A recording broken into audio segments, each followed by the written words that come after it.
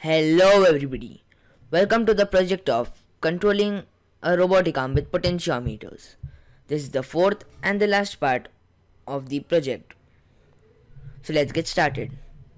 The third potentiometer is for the gripper. I can turn it open and close. If I make it more close, they'll overlap over each other. And I did it because it will have a good grip on things.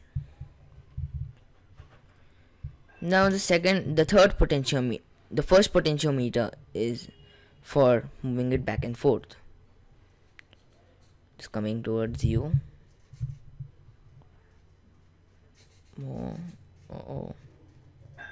Coming down and going back again. And now when I again move it front, I can also move it down with the second potentiometer, which is the elbow. It was moving down and again up. Now it is going back again. Thank you friends for watching, and don't forget to subscribe to AIVersity.